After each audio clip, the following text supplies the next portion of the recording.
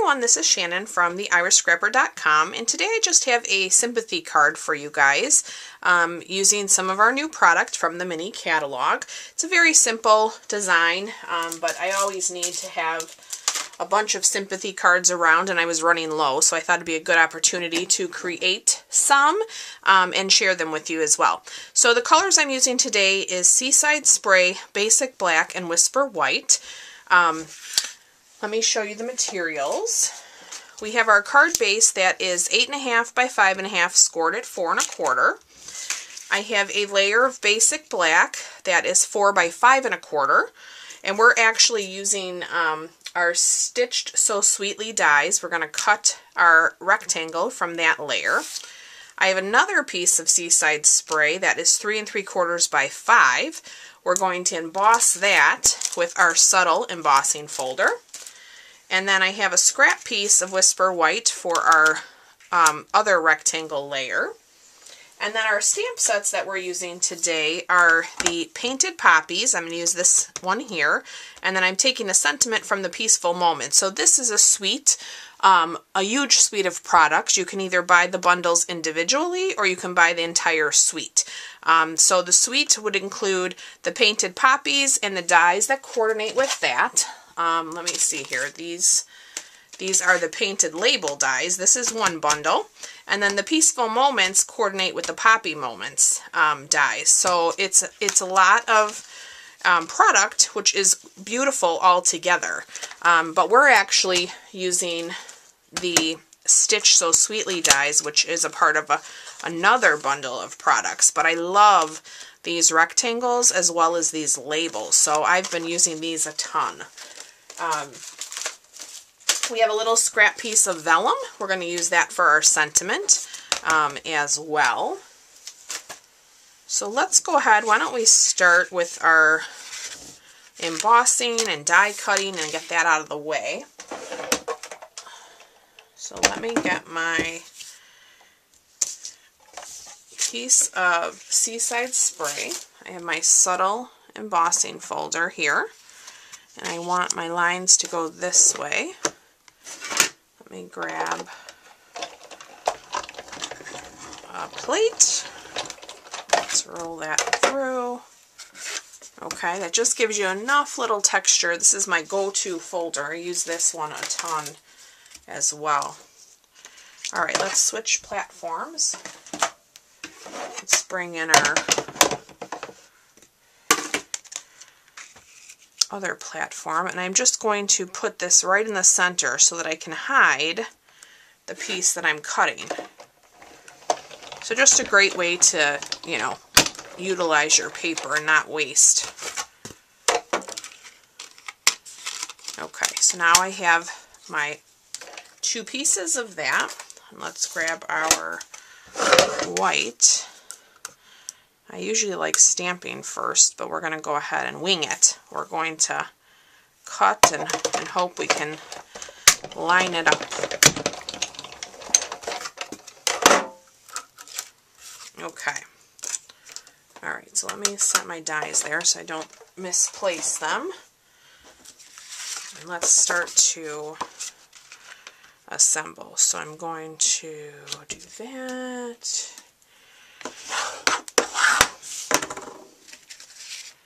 Alright, now I'm going to take that piece we cut and I'm just going to add some liquid glue here around our edges.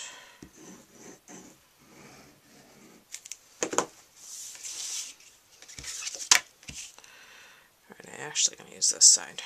Okay, so let's line that up. Now we can come back with our subtle piece.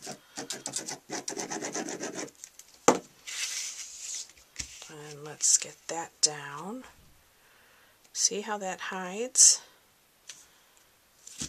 Alright, let's put that down. Alright, now we have our little rectangle here. I grab my Poppies, and I'm actually using two inks today. I'm using the Memento ink to stamp this and color it. And then I'm using StazOn for our sentiment that we're going to put on the vellum. Because I wanted it to be a little darker, deeper black since I'm putting it over our image. So hopefully that will make sense here in a moment.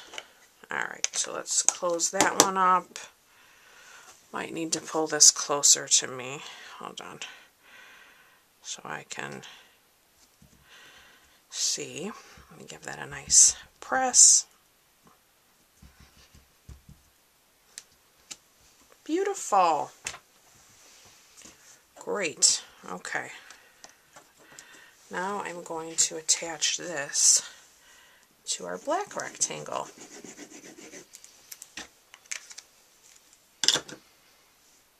I just love these little, the scalloped and the stitched are my favorite. Alright, so let's give that a nice little press. Alright, and then I have my Seaside blends here. And I actually used the light blend on my original. So I'm going to take a peek with the dark and see. Maybe it would, hopefully it doesn't. Maybe I'll just do a few on the edge with the dark. Because I don't want it to interfere with the sentiment that's going to go in the center. So maybe I'll do a few around the edge in the dark Seaside. And then we'll do the others in the light.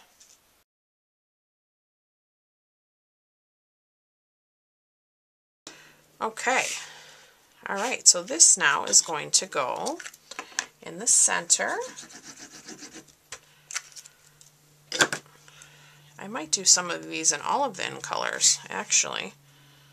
And we are going to line that up right there. Let me take a look. Right there in the center. Okay, and now with our sentiment with Deepest Sympathy, we're going to grab our StazOn. I like to turn it over because there's a little clear cover in there. And I am going to stamp that on my scrap here of vellum. And hopefully I will have enough room. I'm using our Pretty label.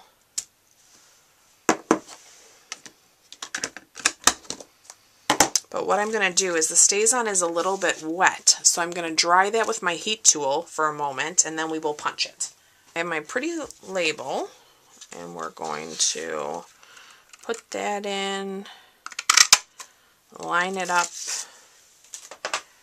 and then as you know, adhesive tends to show through the vellum, but for this particular image, I am just using one glue dot, and I'm actually going to stick it kind of right in the center of those poppies.